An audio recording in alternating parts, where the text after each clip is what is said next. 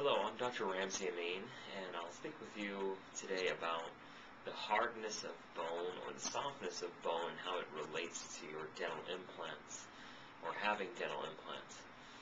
Most people think of bone as being bone. You look at your arm or your femur or your leg bone, that it's just bone. It's one hardness. Actually, in the jaws, it's quite different.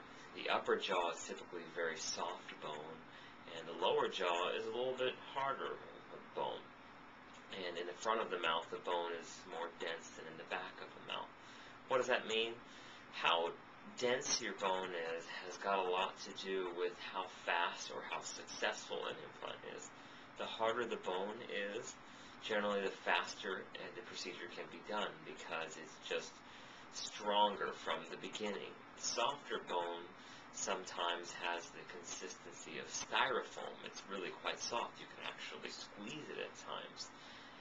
There's 4 different types of bone that we classify in implant dentistry. One is called D1, D2, D3, and D4. The best type of bone that we like is called D2 bone. It kind of means it has a hard outer shell and then a medium center. That medium center is the bone marrow, and that's where the blood and nutrients and things that keep our bone alive was. The really soft bone is found in the back part of the mouth, and that leads to situations where there's mostly bone marrow and very little of the hard outer shell.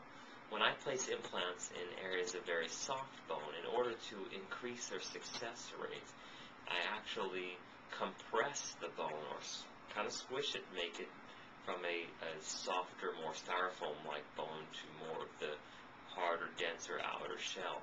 What does that mean to you? It means that you've got a higher success of the implant working out and taking. My own success rate is in the 98 to 99% range. And a lot of that has got to do with how the implant is put in, not necessarily the type of implant.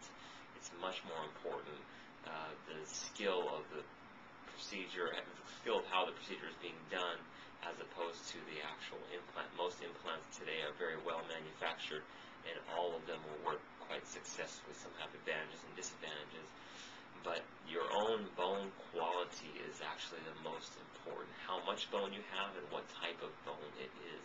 And if the bone is soft, it can be converted to harder bone. The nice thing about dental implants is once you begin to use the teeth that are on the implants, they'll actually begin to make your bone more dense. So you will develop denser bone simply from chewing on it. Just as if because you walk on your legs every single day, your bone maintains itself. If you didn't walk on your leg or legs anymore, you would find that they would atrophy or get smaller and may need to go through a physical therapy type of rehabilitation in order to get them working again. So jawbone, whether your bone is hard or soft, it can be managed quite easily. If there's any questions, please feel free to comment below, and I'll see you next time on the next blog. Thanks so much. Bye-bye.